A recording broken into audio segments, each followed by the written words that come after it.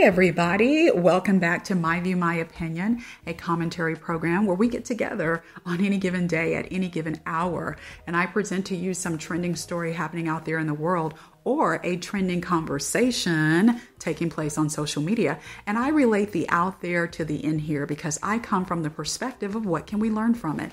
So thank you for joining me for another episode. If you have any questions about who I am, why you don't see me, you only hear my voice, all those answers are actually down there in the description box. And listen, before you get out of here today, I'm not going to ask you to do it now because I know some people need a little bit of time to make up their mind. But before you leave me, give me a thumbs up or a thumbs down and comment, share it with friends, rate and subscribe. And if you really feel happy, you're welcome to donate via the Cash App link that is in the description box. Well, guys, this is a very sensitive topic. And as you saw in the title, I made sure to put that there. That is a little bit of a disclaimer and a warning to those who may feel this is a little bit too much for you. Right? We're not making you listen. So make sure that you're aware of that. So let me give two disclaimers, then we're going to jump into the story. First of all, I want to remind everyone listening that I am talking about this on YouTube. So we're not at Starbucks. If you and I were hanging out at Starbucks, I could just say everything and just say it all out, however, right? But that's not where we are. I am on someone else's platform, which means I have to come subject to the rules of the platform. So therefore, as I discuss this, I'm going to be handling it with loving care, shall we say, with kid gloves, very gentle. All right. Secondly, I want to let everyone know that I am not here to hurt any of you listening who may have had an experience like what we're going to talk about. Maybe you were married to a man who you did not know had such problems and you were devastated to find out, et cetera, et cetera. I'm not here to hurt you. I'm not here to make you feel bad about not knowing and all of that stuff, okay? So I need you just to keep that in mind. Now let's jump to the story. So as you know, this past Monday was the very first episode of a 3-part series called Shaunie and Keion's Destination I Do. It came on VH1, also was streaming on Paramount Plus. And, it is encompassing, of course, Keion and Shaunie's relationship, their engagement, and then culminating in their beautiful, beautiful wedding that they had out of the country. And of course, a lot of her castmates from Basketball Wives make appearances on the show as well. So you can imagine that since Monday, there's been a whole lot of conversation happening on social media, church folk, saved folk, all kinds of folks saying what they thought. And I'm happy to say that there were a lot of comments out there where people were rooting for them.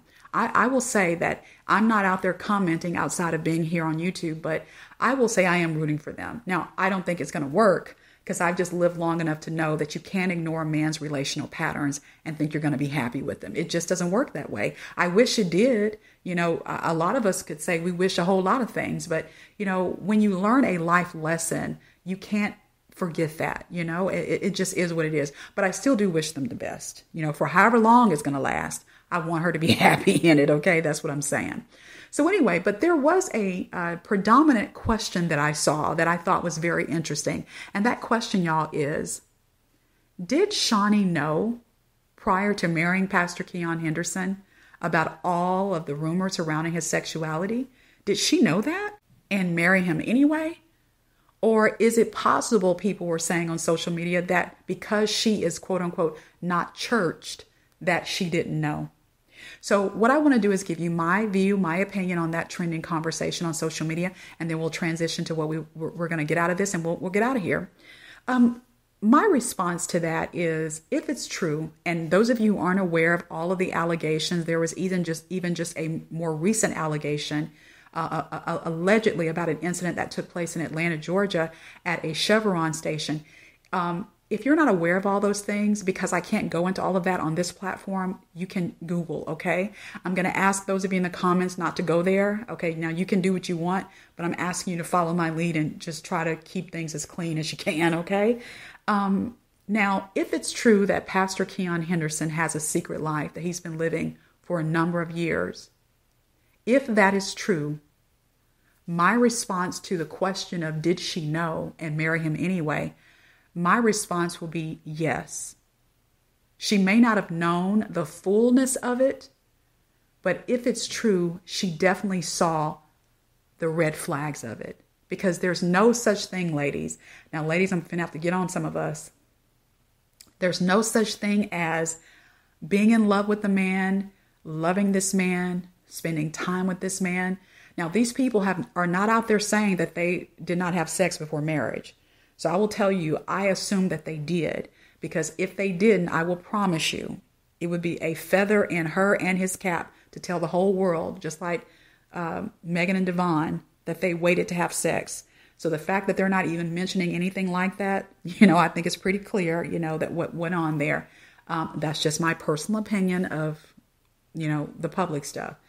But there's no such thing as loving a man and spending quality time with him. And according to the both of them, they dated for almost 2 years. There's no such thing as being in that kind of situation.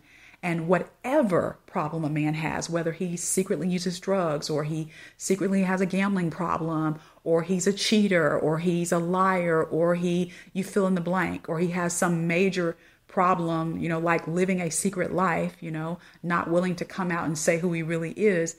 There's no such thing as not seeing the signs of that or anything. And I know as women, we love to lie like that, don't we? We love to say, I married him and then I found out, fill in the blank. You see, but those of us who, have come to a place where we can be honest about whatever it is, know that as women, we always see red flags. We always get whispers from the knowing part of ourselves as women.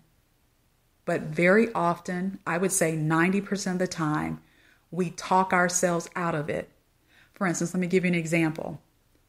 You're married, you're dating a guy, not married to him. You're dating a guy and you are really into this guy. And let's say he has a secret life, like what's alleged that this guy has going on. He's visiting with a friend and you walk into the office unexpectedly and, nothing's going on. But you walk in and the energy in that room just don't feel right. Like you just get that feeling something's not right here. And so you do whatever you did, did to get, that you came in the room for rather, and you leave. And that is bothering you, that sense that, wait a minute, something wasn't right in there.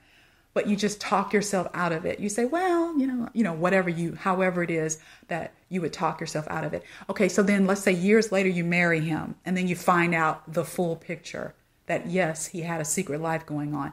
The very first thing your conscious, the knowing part of you is going to bring up to you was that incident, that time you walked in the room. You see, there is, ladies, all my young ladies, if you're 18 to 35, please hear me.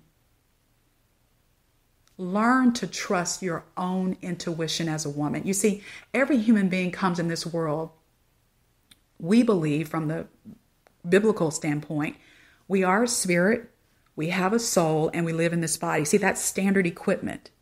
Every person, male, female, is a spirit, has a soul, lives in a body. Standard equipment. It's kind of like your basic car.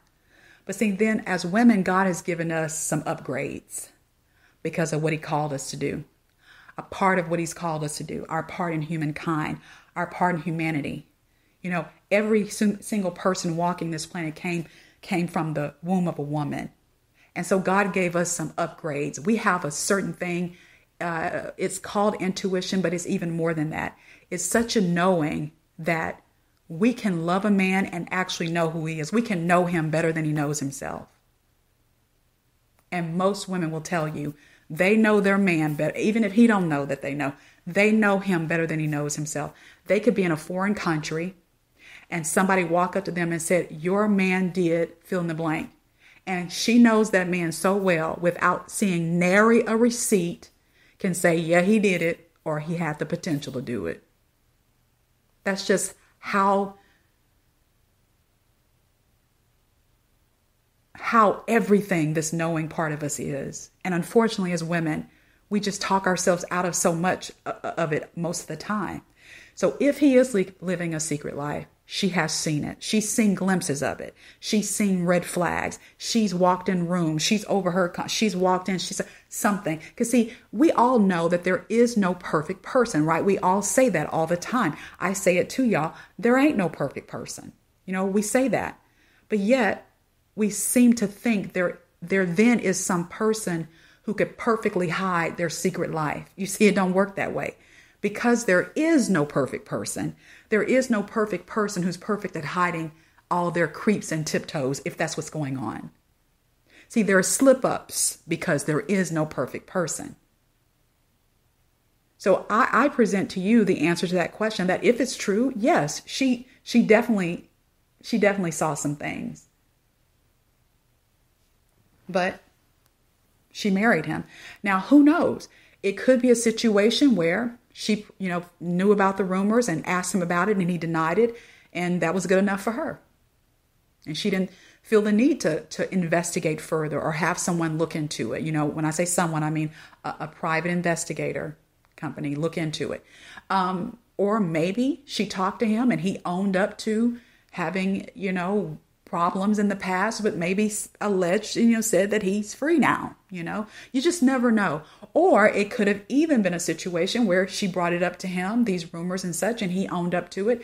And she's very much aware that, hey, this is what he's going to do too. And maybe she's okay with it. You see, there are all kinds of variations. But what I will say for sure is that if it's true that there's no such thing as a woman who hasn't seen something, it just doesn't work that way. And I know I'm going to have tons of women who are going to try to justify their own actions, or inaction, I should say, by telling me what I'm saying is not true. But you can type it till the cows come home, right? You can do that. But what I'm telling you is true. There's not a situation you've been in with a man that you loved as a woman and later found out he had some kind of problem. Like I said, it didn't have to be a secret life, but just some kind of problem.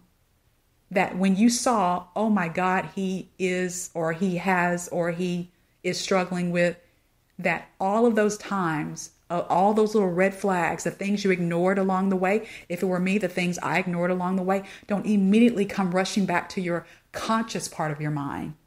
Because that's just how we are made as human beings. Now, as I end, let's talk about what we can learn from it as women. I know I have a lot of men listening, and unfortunately, listen, guys, I try to reverse things sometimes, but I've only been a woman my whole life, okay? And so I don't feel that it's my I'm not in the lane to be able to kind of talk to men about, whatever. You just have to take what I'm saying and use your good old-fashioned God-given common sense and extract from it what you can use in your life, okay? But ladies,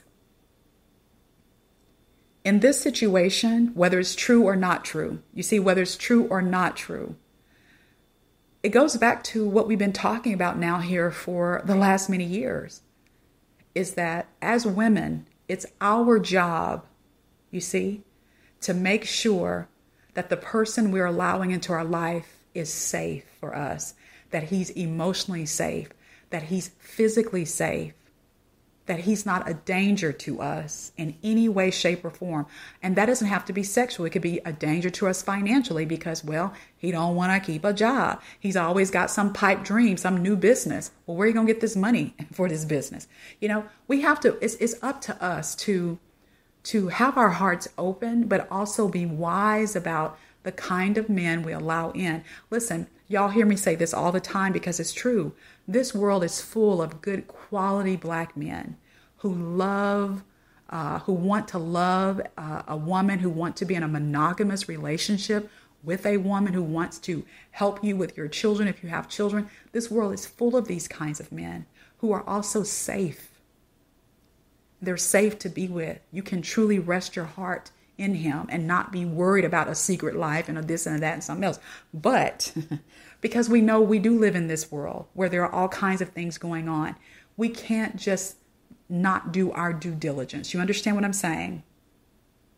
So as I end, if you are a single woman listening to me and you're dating a man and you've been dating him for a significant amount of time, and yet if I were to grill you about certain things, you wouldn't be able to answer me, like basic questions, then you haven't done your due diligence and it will probably come back to bite you in the end.